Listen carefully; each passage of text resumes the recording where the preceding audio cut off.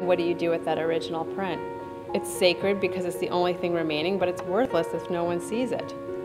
We're not creating a time capsule, so you have to be both a guardian and be very accepting of the things that happen to film prints when they're watched. Personally, I would rather put it on the projector in L'Osore where people can talk about, oh, that screening we had in the park, and have the film live on that way than have the physical item sitting on a shelf somewhere.